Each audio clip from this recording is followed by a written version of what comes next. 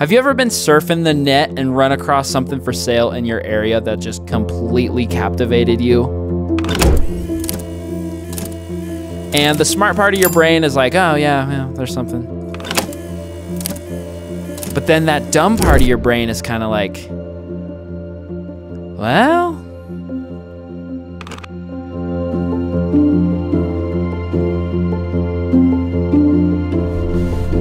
so we are headed off to what is widely known around town as the most marginally sub-difficult four-wheel drive obstacle in all of town. It's gonna be super heavy metal. Really looking forward to see how old Enzo handles her, so let's get her.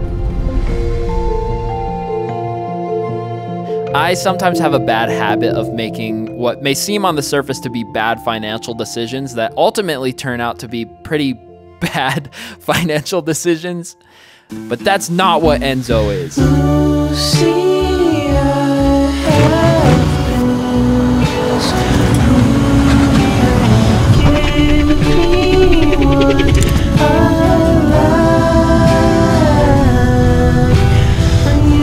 Cars are pretty crazy. They're these rolling boxes fueled by tiny explosions that collectively could play a huge role in the conclusion of time as we know it.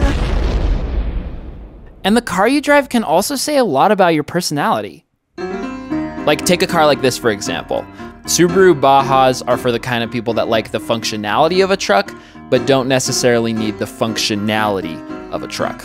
We don't like Subaru Bajas on this channel. And so, of course, that begs the ultimate question, which I know you're wondering, and that is, what does my car say about me? Well, we're gonna look into it, shall we now? Well, as we saw earlier, he's mildly capable of traversing difficult terrain.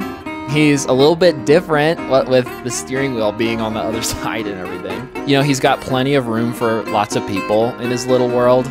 When he rolls into town, everyone just walks around him. But on the flip side, he's definitely not perfect. He's not like the strongest, but he is cute sometimes.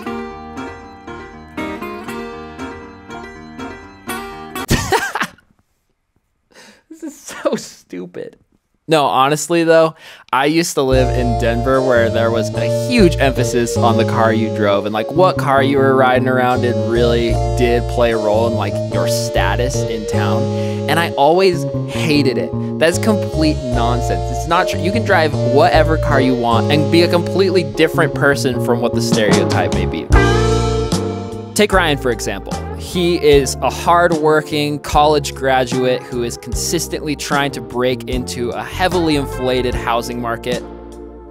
He's the kind of guy that always keeps up with his laundry, and you would never expect him to be the kind of person to own this car.